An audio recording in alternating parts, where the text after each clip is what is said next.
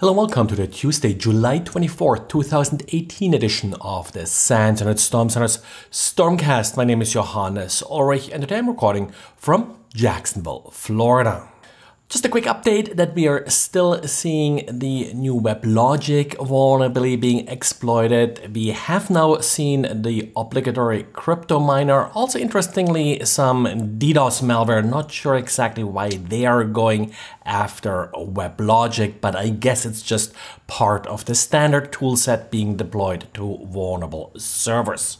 Well, and probably the other thing we need as little as a new WebLogic vulnerability is a new version of the Spectre vulnerability.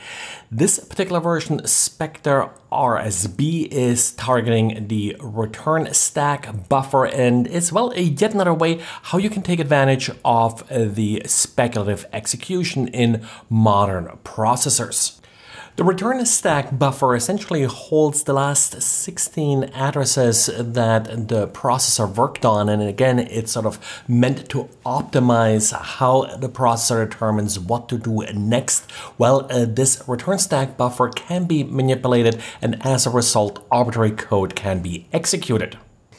As previous Spectre attacks, this does not just affect Intel CPUs, even though those were the ones that were tested by these researchers, but it should affect AMD and ARM processors as well, because they pretty much use the same RSB mechanism. Also, since the nature of this Spectre attack is quite different from previous attacks, existing patches do not really apply to this vulnerability.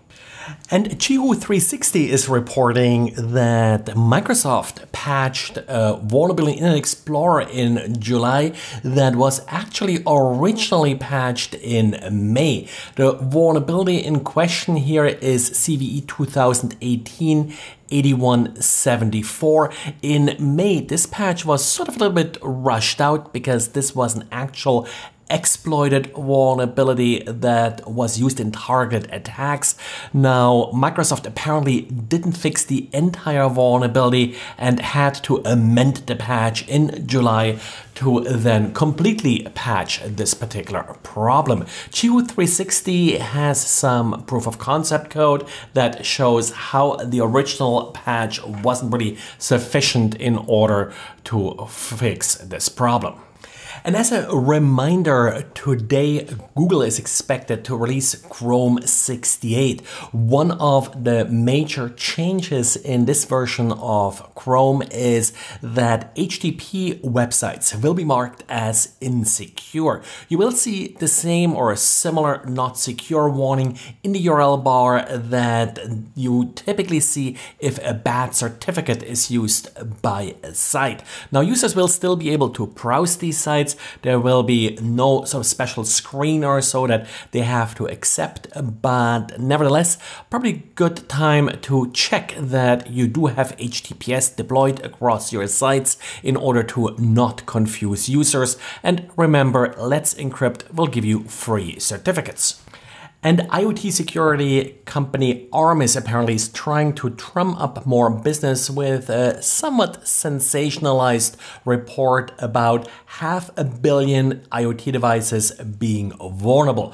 What they're really talking about here is DNS rebinding. Now, yes, DNS rebinding is a very common attack in IoT devices. The problem is that these devices typically neither use TLS nor do they check the host name when you're connecting to the device, because typically you're using the IP address to connect to the device and the device doesn't necessarily know what host name you have it assigned to it.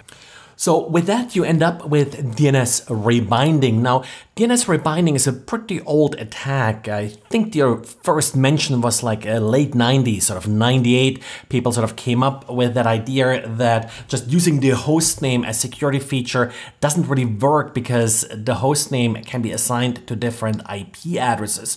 Of course, in modern web applications, same origin policy, which is a major security feature here. uses the hostname just as that security feature that it shouldn't really be used by itself. So what can you do? Well, not really much. What you should do is probably try to use TLS as much as possible with these devices. Many devices actually do allow you to upload certificates, but it can be a pain, in particular in a larger enterprise context. Having your internal certificate authority certainly helps to sort of streamline that process. And secondly, if the device allows you to do it, then yes, check the hostname for the device. And by the way, isolating the device from outside access doesn't really help much here, because the trick with DNS rebinding is that the user's browser, which, well, is in this case the administrator of the device, is used to launch the attack against the device. Quite a number of dependencies here. It's not the most straightforward attack to conduct, but on the other hand, it's not terribly hard. And if an attacker has a little bit an idea what your infrastructure looks like, knows what devices you have and what their IP addresses are, or is just guessing IP addresses, then the attack is not that terribly difficult to conduct. Last thing you should do is make sure you actually do set up a password to access these devices, and don't just rely on IP addresses for access control. Well, that's it for today. So thanks for listening, and talk to you again tomorrow. Bye.